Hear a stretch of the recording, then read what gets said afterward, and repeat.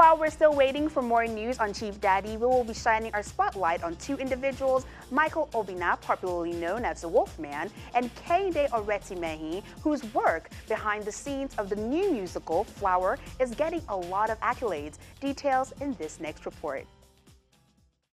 It's not uncommon for lead characters and cast to take all the shine from successful productions like this, especially if they are celebrities like Elvina Ibru and YJ.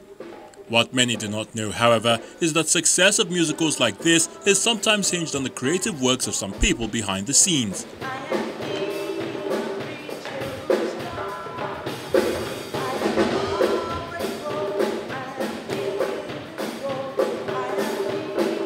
In this case, the choreographer Michael Obina, popularly known as Wolfman, and Kehinde Oretimehin, the music director and the creator of all the original songs on the production.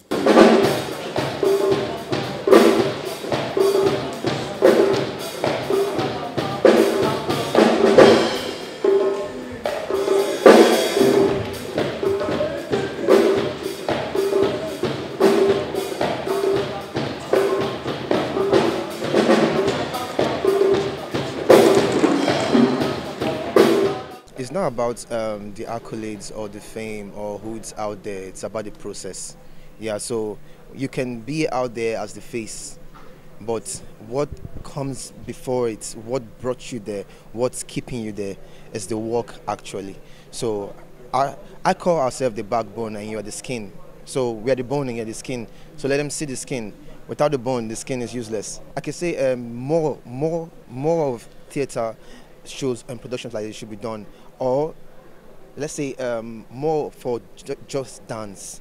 So like we hardly have dance theater shows, like you just come in and you watch strictly dance show like 1 hour.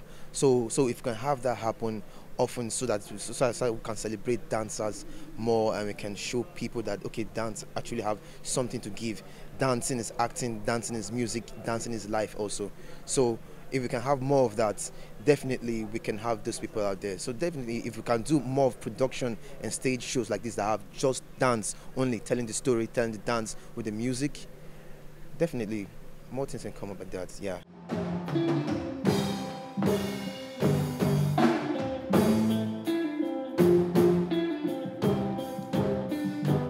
Flower, the musical, highlights various gender-based issues in the society, and the seriousness of the theme is diluted for consumption on a stage with deft choreography and sonorous singing.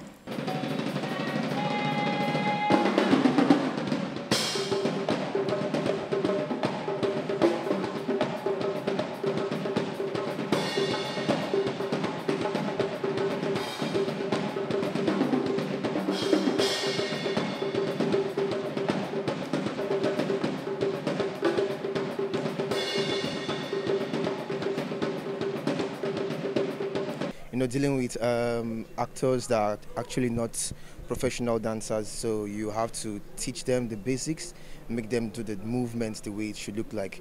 So, but for the dancers, it has been pretty challenging because it's not just all about movements, it's also about feeling. So it's not just telling the story with movements, it's also telling the story with movements added with feelings into it.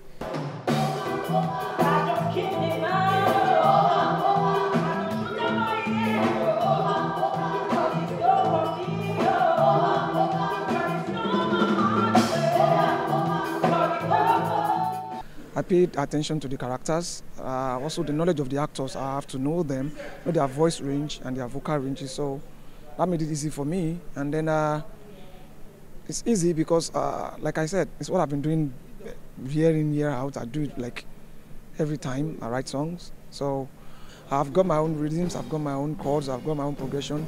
What I just need to do is just to change the emotions and put some lyrics on it, and I'll teach people to sing.